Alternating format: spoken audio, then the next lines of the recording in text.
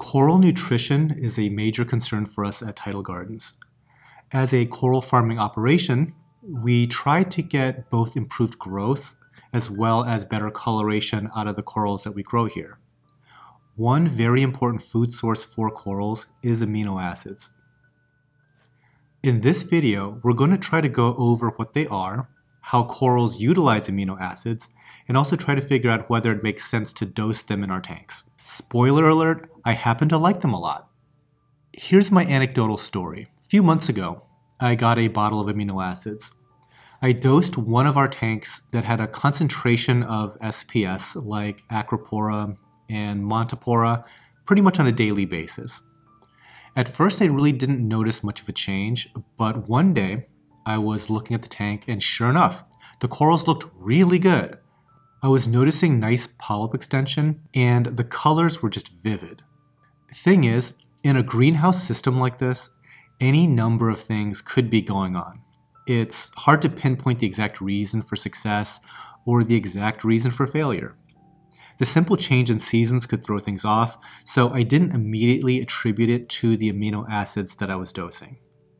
After dosing the entire bottle, I stopped dosing because, let's be real, it was procrastination.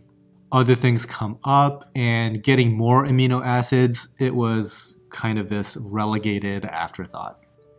I probably went a good 2 to 3 months without dosing amino acids.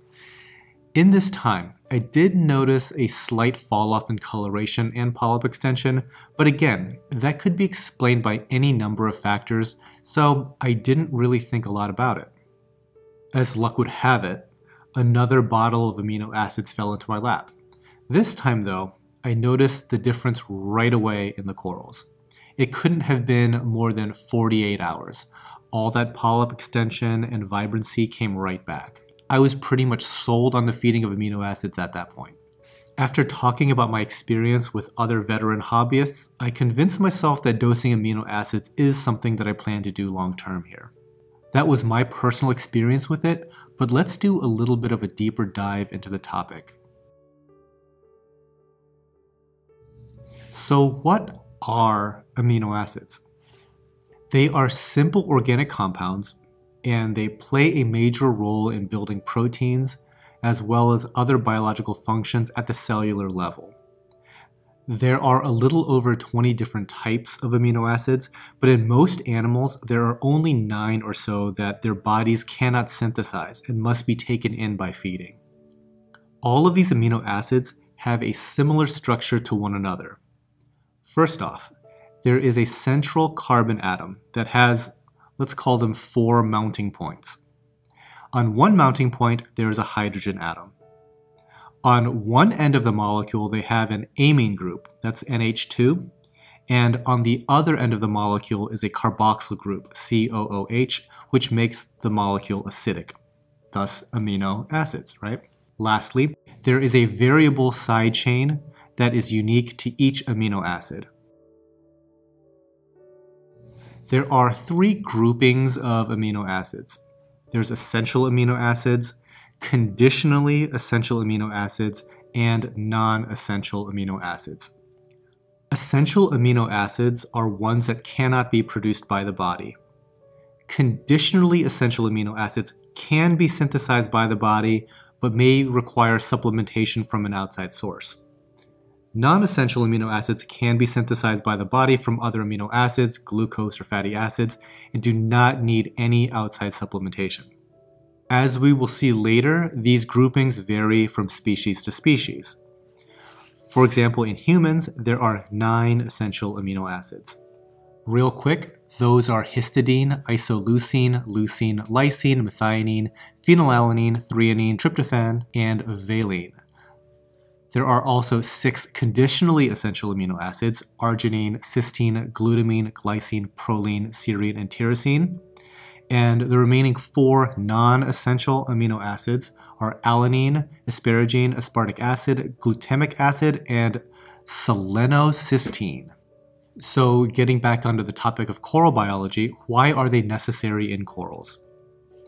Amino acids are needed for protein and tissue growth. but they're also what are used to build what's known as an organic matrix. You can think of the organic matrix in stony corals as the physical link between the soft tissue and the skeleton.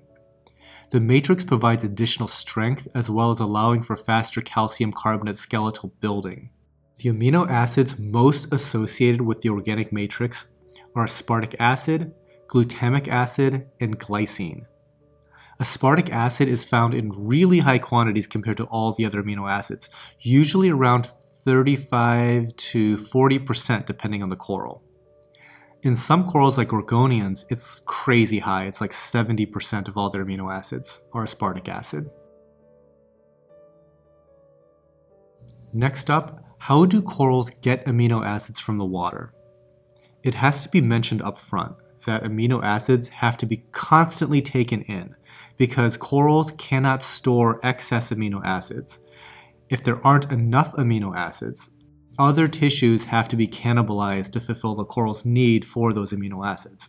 The first way that corals get amino acids is from consuming plankton. So that includes zooplankton, phytoplankton, detritus, bacteria. These are all great sources of protein. When corals feed, they can break down those proteins through the digestive process into their constituent amino acids. The second way that corals get amino acids is by absorbing them directly from the water column. In the ocean, the levels of amino acid that's bioavailable is fairly limited. To acquire the amino acids from the water, corals don't rely on simple diffusion through their skin. They have protein transport mechanisms called carrier proteins. So these proteins are selective for specific amino acids in the water. When they come across the right one, they latch onto it and then activate this gate-like mechanism to transport it inside. Think of that scene in Jurassic Park where they drive that Jeep into the gated area and the gate closes behind them before a gate in front of them opens up. It's a similar sort of thing here. These two techniques are not mutually exclusive and may be complementary to one another. What I mean by that is that the coral feeding behavior, such as the polyp opening up, extending feeder tentacles, that may be initiated by the detection of amino acids in the water. That's just a little bit of background information on amino acids, and like I said earlier, they are something that I'd like to keep dosing long term. The problem is I have a lot of tanks here, and I would need to dose over a gallon a day or something like that when I'm fully up and running in the new building. That can get a little bit expensive over time, so I kind of looked into making my own. Amino acids are pretty cheap. It's just a matter of figuring out which ones to dose. And that is where the real trouble starts. It turns out that the amino acids required for coral nutrition differ greatly from species to species.